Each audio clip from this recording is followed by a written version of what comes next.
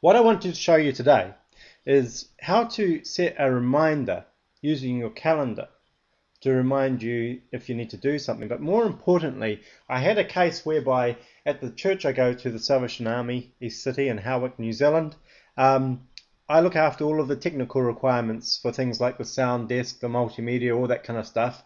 And as part of it, we have wireless microphones, and those obviously require batteries. Now, because of the cost of the batteries, I decided to purchase a whole lot of rechargeable batteries and a battery charger. And what would happen is after a Sunday service, they would be put onto charge, and then on Tuesday, when the office is open again, the receptionist would just go in there and remove the batteries from the charger for me and put on any more that are required. So in so doing, I said to the receptionist, look, what I'll do is I'll give you the ability to receive a message every Tuesday morning to remind you to do this. So I thought of writing an agent or something in Lotus Notes to do this, but I found that there's an easier way by using my calendar. So if you have a look here on my client, you'll see here that I've got a reminder alarm in my email. Could you please remove the batteries from the charger in the sound desk? That's where we have the batteries. And also a reply from the Salvation Army East City, and this is where the receptionist replied to the message that I sent through. So all I had to do was go into my calendar, and you can see here that I've got a meeting that's scheduled at 6 o'clock in the morning. Could you please remove the batteries from the charger and the sound desk? So if I open that meeting, or it's a reminder actually, once I've opened it, you see it's got the type as a reminder, got the date, and what I was able to do was actually able to set dates from now through to the end of the year. So I'll just do a dummy one with you so you can see how it's done. So let's say we wanted it to happen at 10 o'clock on Wednesdays. Okay, so 10 o'clock set there.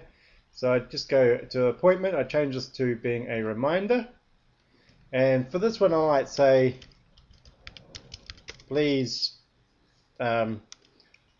place batteries in charger.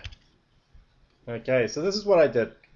So I tick the notify box, and in here what I do is I put a tick on send mail notification with subject, and here I'm able to type in the person's name. So let's just say I go to the address book and look up the name. So the name of the receptionist is Dina, and I said the alarm will go off whenever. So I had that set at 6 a.m, but she actually got the email at about 11.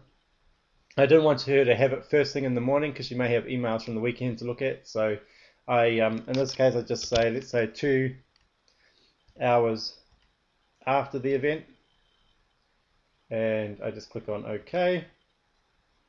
So that will now send her an email 2 hours after 10 o'clock on Wednesday the 4th.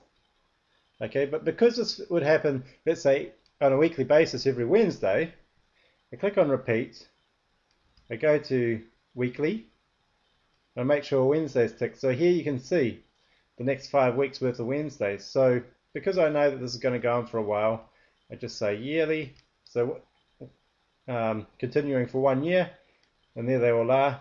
Then I just have to go OK. And save and close. And now you can see a reminder here on Wednesday the 4th. And it'll be on every other Wednesday. And 2 hours after 10 a.m. passes, so 12 o'clock on a Wednesday, she would receive an email saying to please do that. So it's a good way of sending an automated reminder to somebody else to do something, and also having a record of it in your calendar as well.